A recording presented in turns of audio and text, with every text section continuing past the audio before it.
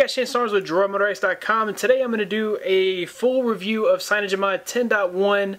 That's Android 4.2.1 for the Verizon Galaxy Note 2. It is finally official thanks to the development of S. Bryson, who has attacked the bugs in his alpha build, and he's finally made it stable enough for official nightly releases by Team Cyanogen. So congratulations to him for that. This is also excellent news because this means that we're going to have an awesome base ROM for other development. Even Kjar from Team Gummy is back in the game developing his own ROM. So big shout outs to Bryson for getting this development official for the Verizon Galaxy Note 2.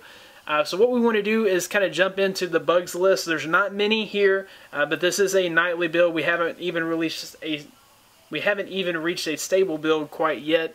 So there's just a few here. Bluetooth in-call audio quality is poor. I haven't tested that myself because I normally don't use Bluetooth when I'm in a call. They say that GPS is flaky, but there's a fix for that. You can turn off Wi-Fi and mobile location access, which should allow it to work. And then low speakerphone volume. So, you know, whenever you turn on the speakerphone, there's going to be low volume. There was one other little bug that I found, which is just a theming bug. So if we go to the keyboard, you can kind of see that it makes a little square around. Just doesn't look as clean on the keyboard. Now, some keys will do it and some keys won't, but I don't know if you can even see that. It's such a minor thing. But I did notice that little bug there. And other than that, just playing with this ROM, I have not really found any other bugs. It's very fast, very fluid. As you guys can see, it moves very quickly. And of course, it does have all of the customizations that you've come to know and appreciate from Cyanogen 10. It's bringing Android 4.2.1 to your Verizon Galaxy Note 2 long before Verizon could ever bring that update to you. So we'll go into settings real quick. And we'll go to About Phone. We see that the Android version is 4.2.1, and there's our build number and our kernel there as well. So go back to the app drawer, and you can see that this comes with Apollo, comes with the 4.2 camera, comes with DSP Manager, it comes with File Manager, and it also comes with Torch, which is really nice.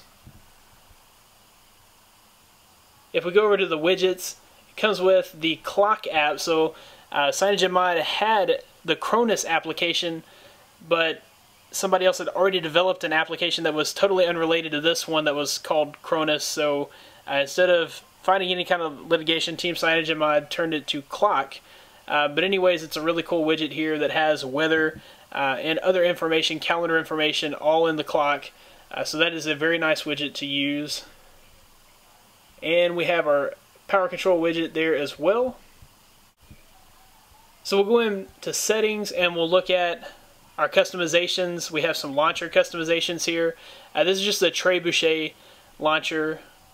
If we go into home screen, we can add a transition effect, and I like the cube out. You can also change the number of default screens, and you can change the grid size to allow for more applications on the home screen, so that's pretty cool. You can remove the persistent search bar, and you can hide icon labels just to give your home screen a more clean and crisp look. If we go into the lock screen, there's several screen security settings. You can change the background. You can turn on battery status for your lock screen, and let's see, you can add slider shortcuts. So the way that you would do that is just select an application for the particular slider shortcut, and we'll go with Google so that we can have Google now from our lock screen, and then we'll just save that. Now if we go to the lock screen, we should be able to slide up, and that'll take us directly to Google now. If we go into themes, this is the theme chooser. It will allow you to apply any Cyanogen 10 or AOKP theme from Play Store on the fly, which is pretty cool. If we go into the system, there's more customization here. We can customize the status bar. We can choose to either show the clock or disable the clock, and it works on the fly like that. You can choose to have AM or PM. You can choose your battery icon. I prefer percentage. You can change your signal style, and you can choose to show the notification count. So whenever your emails come in, it'll show you how many emails have come in So that's pretty neat. If we go back, our quick settings panel, that would be when we pull down with 2 fingers, we can actually change the toggles that are on the screen. So we can choose our tiles and layout. We can choose to add whatever kind of toggles that we'd like to add. We can remove those as well. We can add screenshot to our power menu. We can change the clock widget. So here we can change the weather panel. And we can also choose whether or not to have calendar events. We can activate custom actions for our hardware keys.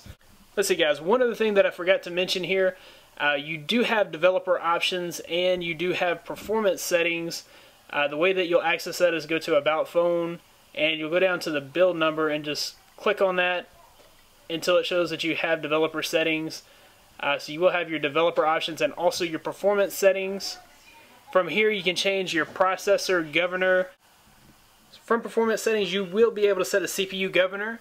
There's a few to choose from here, and you cannot change your maximum CPU frequency. For now there's no overclocking here.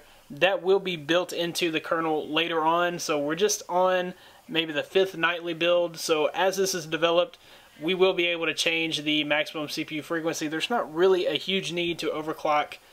The phone is already running amazingly fast, especially on Cyanogen 10.1 I should say, so there's really no need to overclock the CPU anyhow.